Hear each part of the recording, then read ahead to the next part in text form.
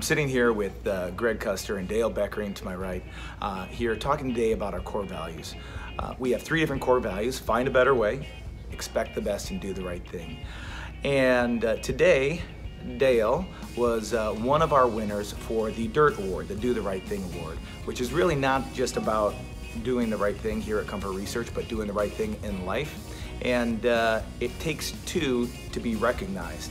And so sitting here is Greg, who was the nominator of Dale. So Greg, can you tell us why you nominated Dale for the DiRT Award? Sure can. You know, Dale was really selfless in what he did to go help the hurricane relief effort down in the Houston area, and it was neat because he had already won an award for expecting the best, and so in expecting the best, he won a free week of vacation. So instead of using that for his own purposes. Sure. What made you go down to Houston and spend your time down there? Well, as soon as I got the award for the week off, the first thing that popped to my mind was to use this to help somebody else.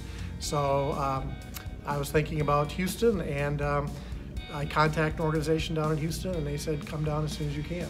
So the exciting part is, work that's being done in Comfort Research, their values have impacted a family right outside of Houston who now has new drywall by the work of the team that I was on, and subsequent, they've had some drywall finish, and now they have a relatively totally completed house. So thanks to Comfort Research for that amazing work that they do as they pay it forward, and it gets all the way down to Houston. It's pretty cool, man. I don't know about you, but if I got a week's paid vacation, that's not the first thing I would have thought of. So really representing, you know, doing the right thing in life so awesomely. Thanks, man. I think that's really cool. You know, part of you know, what we're doing with the core values is putting a system together and a process around it to reinforce it, and I think that all businesses have an opportunity to do that, big and small, spending time and thanking and recognizing those for their contribution to the core values, which leads up to building an awesome culture, is a relatively easy thing, and it doesn't need to be expensive and time consuming. We think about culture as this really soft thing that you can't always put your hands on. Well, you can. You can create a system around it, you can create a process around it, and recognize those people and reward those people that are living it. So thank you, Dale, for you know, living that core value. And now he's going to go up on the wall of DiRT, being recognized as one of those folks that had an impact here at Comfort Research, building up our culture. And thank you, Greg, for recognizing that, hey, this guy over here is living our core values.